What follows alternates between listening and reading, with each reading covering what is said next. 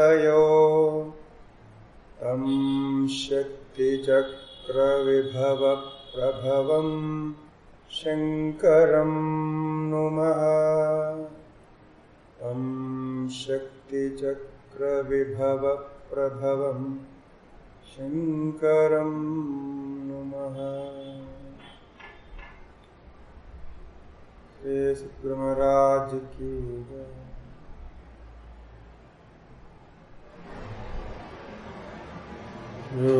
We are going to learn Shiva Sutras. This is one of the important work of Kashmira Shaivism. Actually, we can say this is the primary work of Kashmira Shaivism. So this Kashmira Shaivism is important in our philosophy because it is connected to all yoga philosophy. So the yoga of Hatha Yoga or all branches of yoga. And not only yoga, the famous Tantra philosophy is also based on Kashmira Shaivism. And therefore it is very important for a sadhaka in that yoga or whatever philosophy we learn to know what the Kashmira Shaivism says. We have a Vedanta philosophy, as Shankara Vedanta philosophy is very famous. We learn here that philosophy. So this Shiva Sutras, you can see when we learn it. So we have 77 sutras. So we will try to complete it. So this Shiva Sutras also is talking about the Vedanta in a different level. There are some variations that, for example, Ishvara and Maya. Like in Vedanta we have Ishvara and Maya. So this philosophy also has Ishvara and Maya. But in Shankara Vedanta, is Maya is not eternal. Maya as a Shakti or the power of Ishvara in connection with creation. So once there is no creation, or when the sadhaka attained moksha, liberation, so he is free from creation and created objects. He is one with the Atman, Paramatma, and then there is no Maya and object for him. So we can say in Vedantic philosophy, Maya is not ultimate. But on the contrary, here Maya is also eternal with the Shiva. The Shiva and Shakti both are eternal. Actually, the Shiva is known because of Maya. That is what they say. The Shiva Shakti and the Shiva Shakti Chakra, they have a word used, Shakti Chakra. So this Maya Shakti has many forms, many activities. We can say the all creation is because of Maya Shakti. As the Vedanta says the same thing. but it is eternal. And regarding creations and how it is created and all this, there is some differences with the philosophy. That is very, very deep level of philosophy, or that we can say. But if we learn little bit of this Kashmira Shaivism, we can easily understand Yoga philosophy, Sankhya philosophy, Tantra, and Vedanta as well. So that is there. And if you are doing Upasana, if you are doing like Devi Upasana or Shiva Upasana or something like that, or meditation, there are many types of meditation. One of the famous book called Vijnana Bhairava. So this is on meditation only. There are 112 types of meditations are mentioned there. This is all connected to Kashmira Shaivism.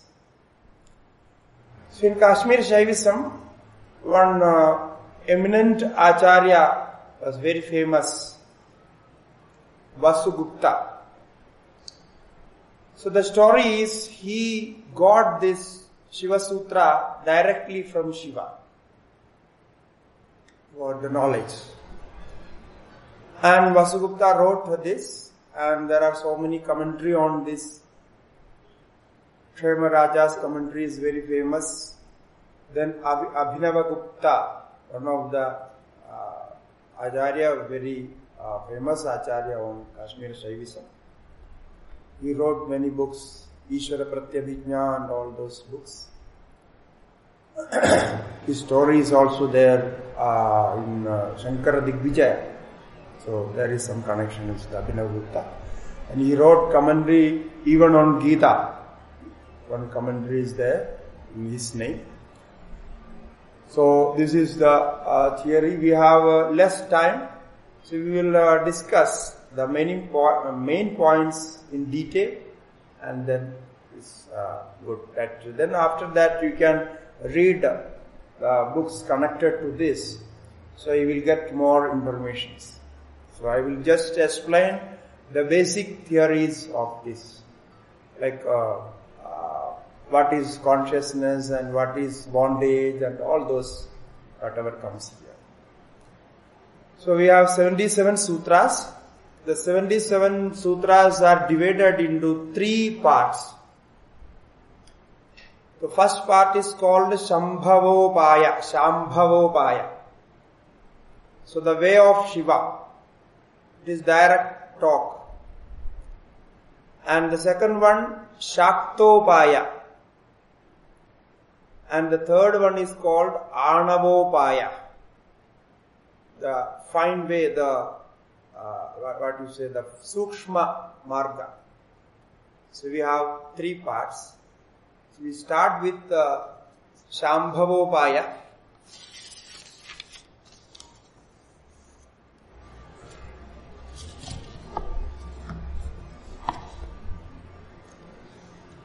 So in this, there will be many technical terms which we are not familiar with, because it's a new philosophy. As we learn from the point of view of Vedanta, we will understand most of the text. It is very easy in that way. And some sutras are connected to yoga, and few sutras are connected to Tantra. So the word Bhairava is used for Paramatma, the ultimate God. So that is also there. It's all the word, the technical terms are different. So in Shambhavopaya, the word meaning of Shambhava, Shambhu is Shiva, is very famous. Which is connected to Shambhu is called Shambhava. So in Sanskrit, there is a method to making the connections. It is called Tadhida. So from any word, any name you can make such words. So it will show the connection. The Shambhava, it means is connected to Shambhu. Shiva, relating to Shambhu. Upaya, we know the means, the sadhana, the marga is called Upaya.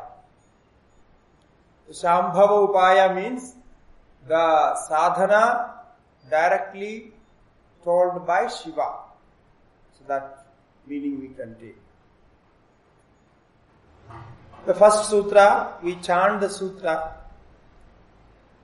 Caitanyam atma.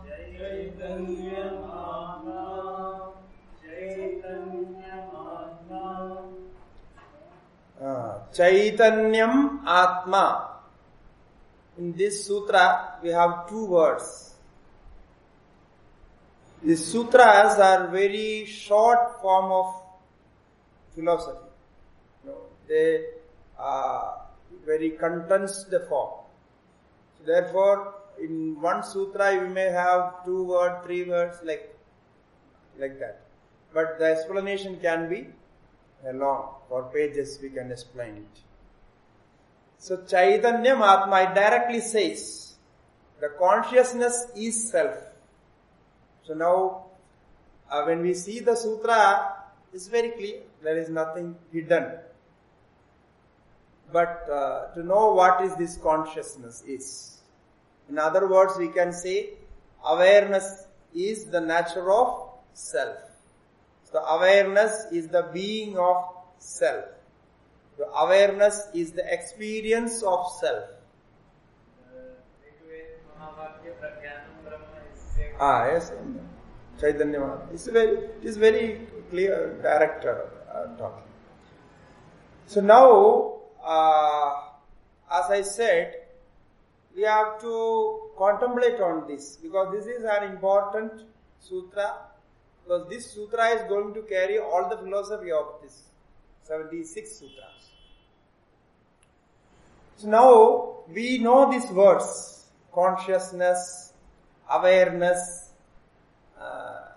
and experience, all this. Now what does it mean?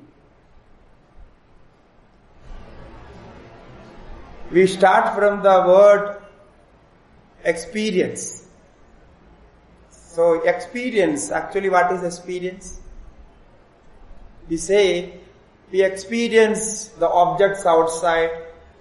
We have experience of our life. We experience many things in our life. So all life is an experience. It's a continuing. But actually what is this experience? What we call as experience? Is it a thought? Is it a thought process? Is it an action? Can we say it is an action or it is a reaction or a thought process or an idea or a feeling, an emotion? No? It is a reaction to the knowledge which we get from the senses. Yeah, that is one. It is reaction of the knowledge which we get from the object. So when we see an object, we get some, our mind reacts to that object. So that reaction is called experience. That is what he says.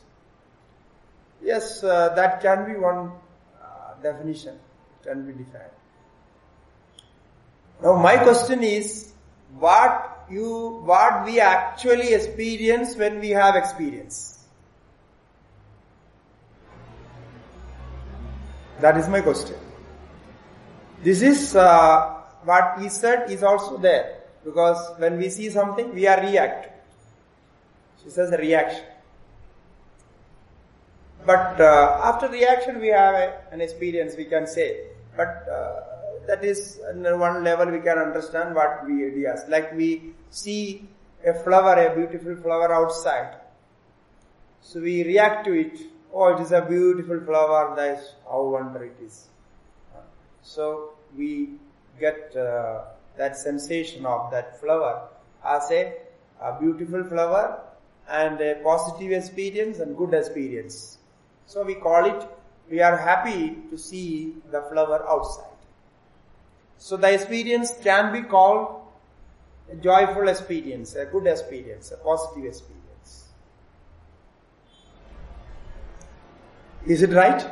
Is it the experience we are trying to understand? It can be a thought process. Because when you see a flower, see the flower and you like the beauty of the flower, the shape of the flower, color of the flower, the flavor of the flower, everything you like. And then there is a thought process made connected with that. So that thought process gives you a good experience. So you say it is good. The impressions of the mind on the intellect can be an experience. Yeah. So that in that we can add this into that, why we say the flower is good, because we have a previous experience, previous memory, which is correlating with the present memory, and the previous memory suggests that this what you saw is good, because previous experience says, or the memory says, it is good. You had a good experience, a good enjoyment with this. Therefore, it is good. This is a normal process, because how we decide what is good and bad? Yeah, it's the previous experience connected to the new thought. So that is okay, but that is not the experience. Is it the experience? You are remembering it, like we are sitting quietly and remembering many things and having some beautiful thoughts that you feel good. Can we call it as an experience? If it brings some joy or sadness, then that emotion is an experience. Yes. So now it is that the emotion can be said as experience. So, yeah, that we can take if how the emotion is an experience. The joy and the pain or sorrow what we experience, we call it emotions. The emotions of brain or emotions of the feeling. The feeling can be experience. Now how we feel it, the same theory. Because we see something which relates to the previous thought process or previous memory. So it gives a good feeling. Then it is called joyful feeling. That emotion comes as joy. And sometimes emotion comes as greed, as not enjoying the situation. So that difference is there. So this is also likely to experience, the connected to experience. Now, for any of this, we call it experience as emotion or a thought process, as the reaction to the object, seeing the object, perceiving the object. These are all connected to mind and sense organs. Mind and sense organs. It means if there is no mind or the mind is not active, the sense organs are not active, it means you will not have any experience. Huh? Right? So, if all these are experiences, then if the mind is not working and the sense organs are not working, the objects are not there, you have no chance for any reaction or having any emotion. So then there is no experience, if we call it as it. Is it right? Huh? Like in deep sleep. Huh? Like in deep sleep, no organs are working. So you see? So therefore, Therefore, we cannot say all these are experience. There is some connection with experience, it's a part of experience. The actual experience is still different from this. It should be different from this. If our mind is not working, for example, like we are experiencing a deep sleep or a coma without thoughts, mind is not working then. So we know that in deep sleep there is no mind. So we say there is no experience. Can we call it there is no experience? No. Why? Because that stage of sleep, the deep sleep, the profound sleep, is a good experience. Because when we wake up, we say, oh, I had a good sleep, it was wonderful, oh, that's the experience is like, no, you are blooming with the experience. So it means that is also experience. So there is no mind working, and no sense organs, no ego, no identification, no, nothing is connected. You are not aware that you are a man or woman or where you are sleeping and how you are sleeping, and nothing is there, nothing remembered, no connection. But you have the experience. That is experience, no? You can call it experience. Why? Because we know it. We cannot deny this experience. So seeing a flower is also experience. Means sensual experiences also experiences. We call it as experience. But this experience is also experience. Now compare. Which experience is more connected to you, or which experience is permanent in you, or which experience is unconditioned? So that experience would be the actual experience of yourself, which is always there. That must be the experience of your self, what we call it here, the nature of self. Right?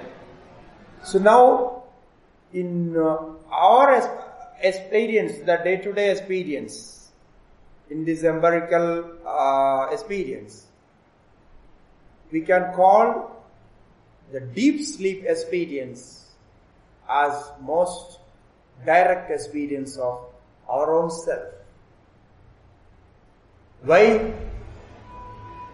Because there is no conditions added. The condition I mean to say, like sense organs, the mental conditions, good or bad and all those things, and the physical condition as men and women, the sex and all those, and the intellectual conditions, your education, your all what you know, what you don't know, all those, and the ego, the condition of ego, your self-esteem, that is also not touching that. Right? So if we have this experience, this should be the experience beyond all this organism.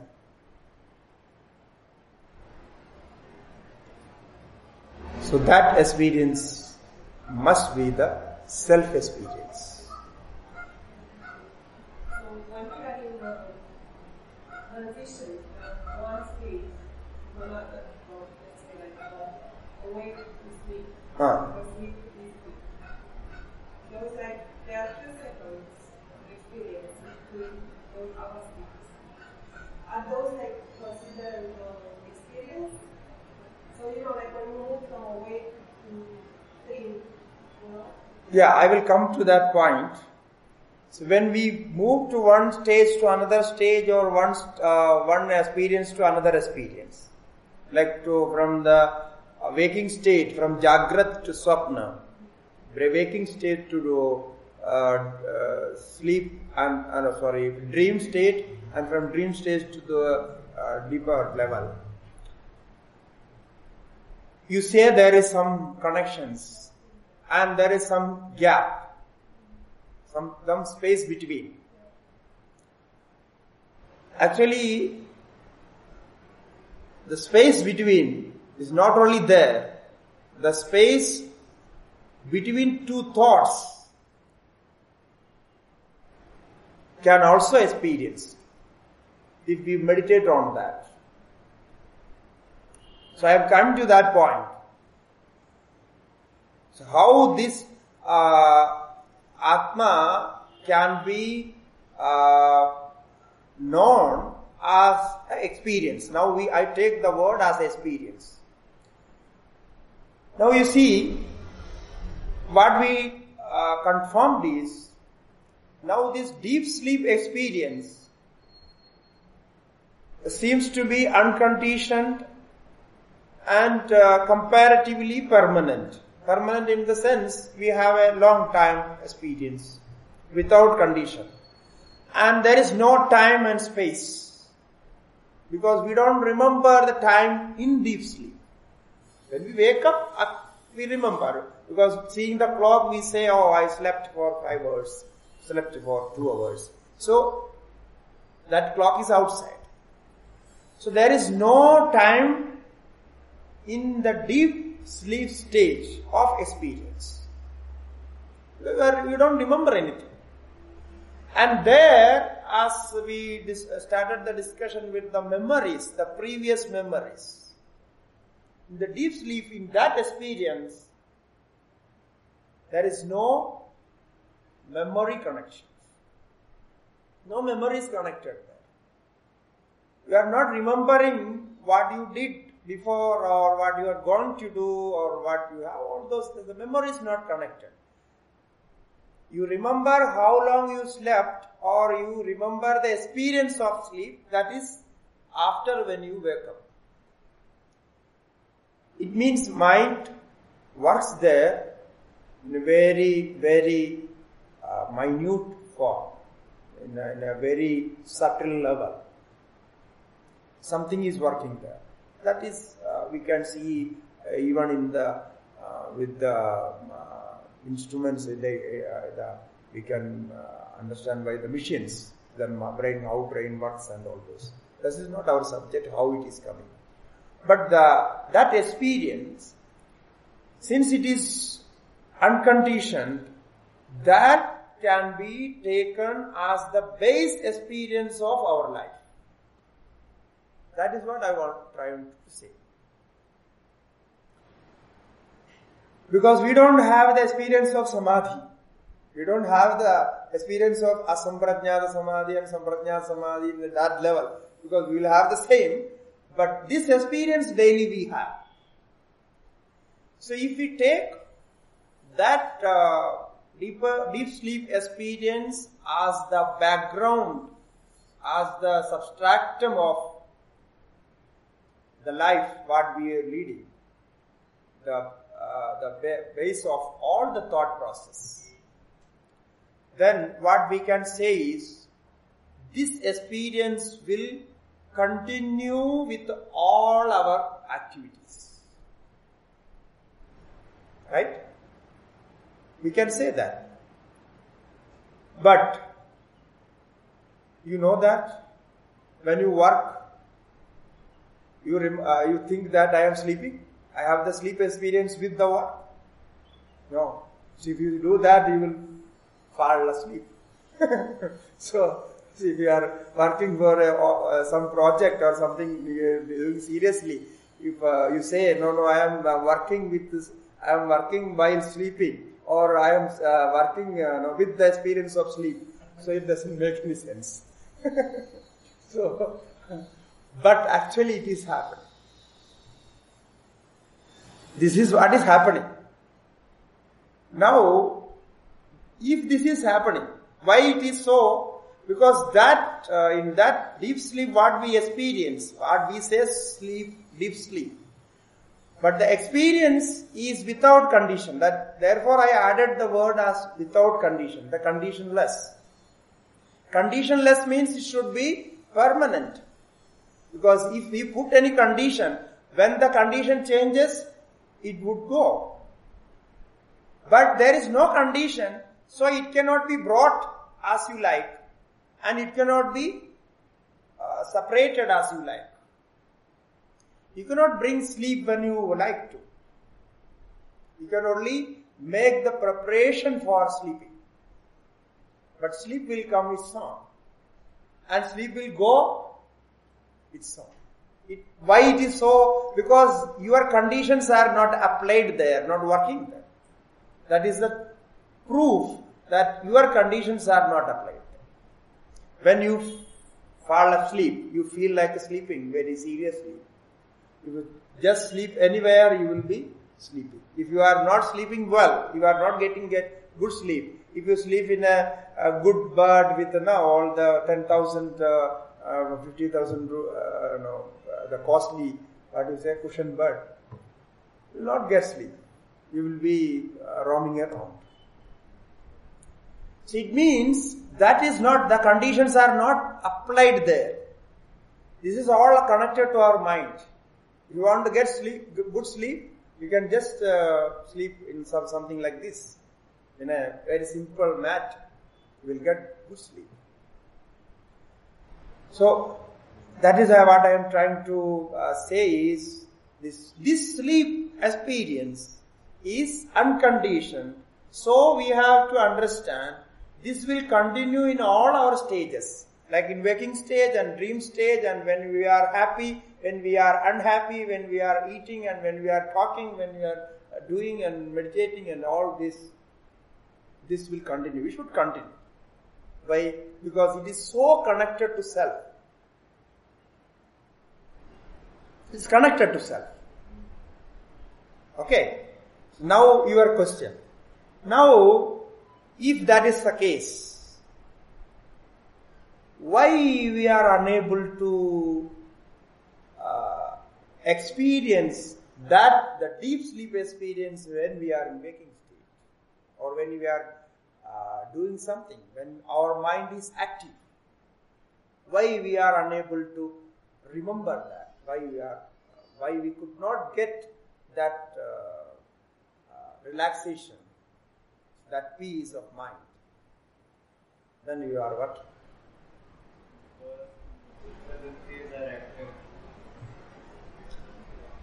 You are correct. Now, the reason is, now the second word comes. We are not aware about that experience. When we work, our mind is activated in connection with the thought or the objects. Therefore, mind is engaged with the objects. We have no awareness of the deep sleep. To get that awareness, one should relax the mind and keep the mind quiet. Then you will get that when we try to do in the meditation. So when we try to keep the mind quiet, we have a good experience. They experience something in deep sleep. So the awareness comes. And in meditation you can remember the experience of sleep, not the sleep. If you remember the sleep, you will fall asleep. But the experience of the sleep,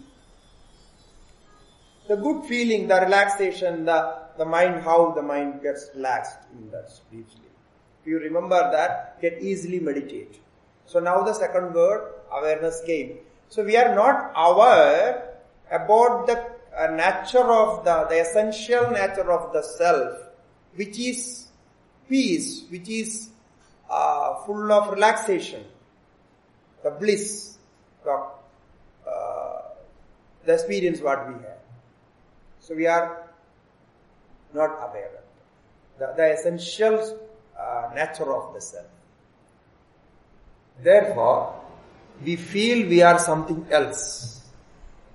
So when you are not aware about the essential self or what you are, you will take some other conditions applied to you. Like if you have no work, the mind will find some useless work, some unnecessary nuisance. Why? Because mind needs to think something. Mind needs to be active when it is awake. So it will find some objects and find out. Same thing is happening.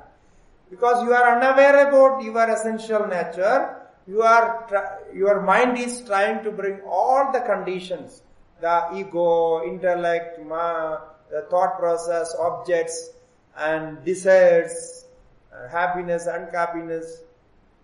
So everything will come one after another. So now what we can say is, these conditions are applied to the self. Therefore, the nature of the self is unexperienced. We are not aware about the self. This is what is happening. Okay? And now, this experience or this awareness, we call it as consciousness. Normally in English we call it as consciousness. This consciousness is not a correct translation of the caitanya, but we don't have another word in English. So we say consciousness. I will explain why the consciousness word is not very correct. So now you have these two things. One is that the experience of self, that is as experience in the deep sleep, we compare with the deep sleep. It doesn't mean that only in deep sleep you have the experience. No. The self experience is there always, because self is there always. In all conditions, self is self. You are not departed from self or separated from self. You are always in self, or you are self. So you cannot leave the nature of self, because the essential nature of an object will not leave its nature in any condition. It will carry the nature of the self. That you learn from science, you know that. The character of an object is always the character of an object, if it is real. It is applied or it is connected or conditioned, then it can be changed. But the original nature, the essential nature of the self or any object cannot be changed. Like the fire has the essential nature as heat. The heat cannot be separated from fire. Similarly, if the self has this experience as bliss and peaceful and relaxation as its character, what we experience in deep sleep, that self will carry it everywhere. Even when you are angry, even when you are hungry, even when you are worried, even when you are tensed, in all conditions that will be there. The problem is, you will not remember that in that conditions. Because there the condition is predominant. The experience is forgot. The experience has no connection with the mind there. It means you don't remember it. So therefore, if somebody can do that, when you have all the problems, if you can remember how I feel myself as in deep sleep, so immediately your mind will change. You will be relaxed. But it is not normal. We have to practice it, because we have never practiced it. We apply many techniques to relax our mind, but the real technique is this. You directly take the nature of self, the characteristics of self. Okay? So now the two things are clear. One is that the real experience is self-experience. On that background, all other experiences appears and disappear. And this real experience is always there. It is not impermanent. It is permanent. Okay? And why we are not having that experience in all our life, in all our stages of life? Because we are not unaware. We are unable to be aware about that experience. So, we are not having that experience. Now, in these two, if we think about what the consciousness is, normally what we say, I am conscious about what I am talking about. We say, I am conscious, I know what I am talking. I know what I am doing. I know what I am thinking. And what I know, what is my personality. So everywhere we say, I know. So this is there. So even now we say, I know what is deep sleep is. I know what is dream is. So what does it mean? In another word, we can say, I am conscious about my thoughts.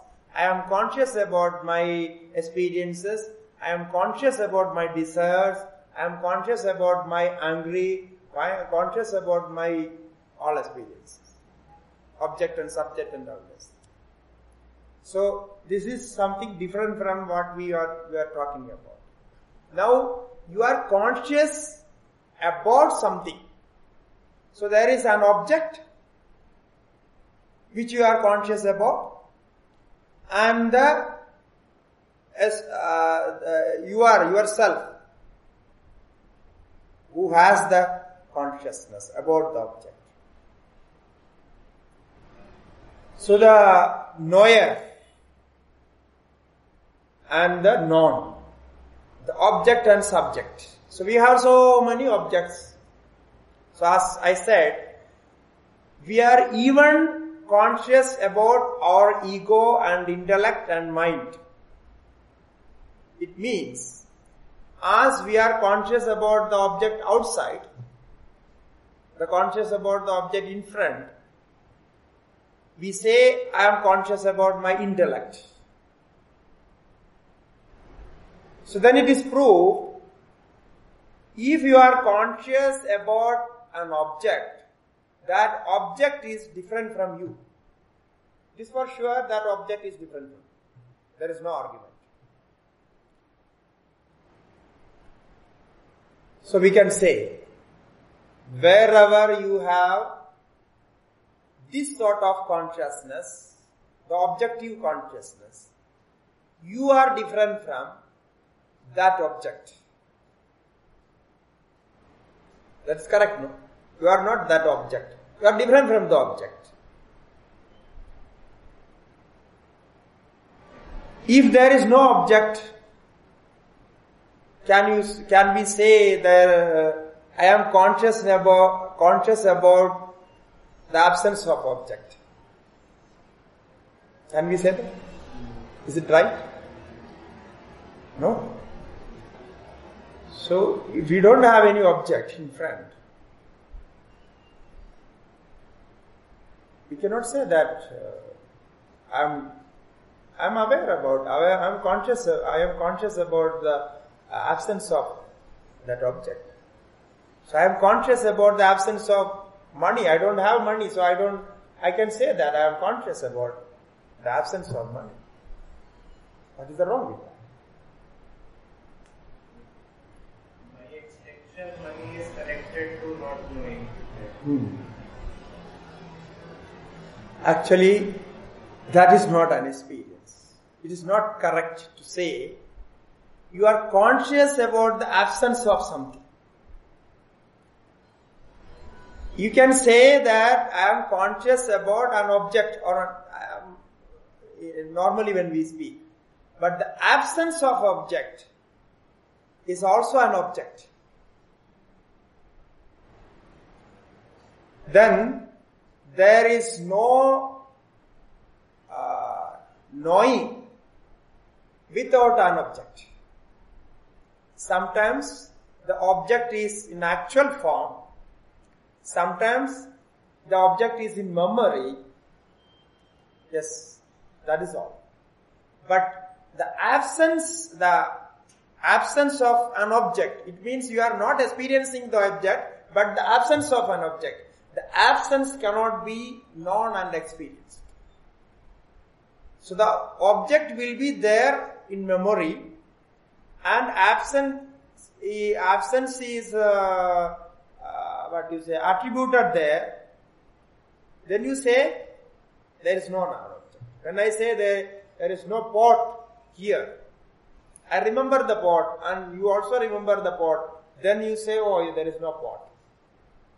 So nothing to do with this, the space what we are connecting with. It is there in the memory. So pot is there, it means still the object is there. So without an object, no knowledge can happen. Therefore, if we are conscious about the object outside, we should say this consciousness is always there. The ability to experience is always there. Time abhi? Yes. So that consciousness is always there. It means the experience of consciousness is always there. Now this consciousness, again we take the experience of deep sleep. This consciousness, what we experience in deep sleep, is the actual nature of self. So from this is called caitanya. In Sanskrit, the word is used caitanya, chetana, chit. All those is called consciousness. So this is the consciousness. This consciousness is unattributed. It has no color, no form. The objects are related to that, or objects are reflected in that consciousness. So we see the object, what is there in our mind. The consciousness can see and experience the object only from the mind. The mind is the object of consciousness. Then what does it mean? When we see outside the object, this object is outside. So this is what we call as perceiving, the perception of an object. Is it mind or the object outside? What we are seeing it? Is it mind or object? Huh? It is not object. Reflected in the mind, and then we see the mind. Yes, that is the consciousness, or I can or you cannot see the actual object without mind. This mind is not applied there, the object is not experienced. Therefore, the direct experience of an object is from mind only. This is we are receiving through eyesight, the object through eyesight, and it goes to the brain, as you know all the process, and then the form is there in the brain, and then we say I know this object. If the form is not there, you cannot say I know it. So this is what is happening. Like we know from inside, and we are saying it is outside. This is wrong understanding. This mithya. So what you are experiencing, all objects are inside in the mind, and you say it is outside. Therefore it is wrong understanding. Mithya. Sa ajnana. That we will talk about in the next sutra. So today we took the first sutra only, and there is some confusion with the timing. So tomorrow we will continue with the class till 3:50. Okay. So we stop here. Om Purnamatah Purnamidam Purnat Purnamudachyate Purnasya Purnamadaya Purnameva Vasishyate. Om Shanti Shanti.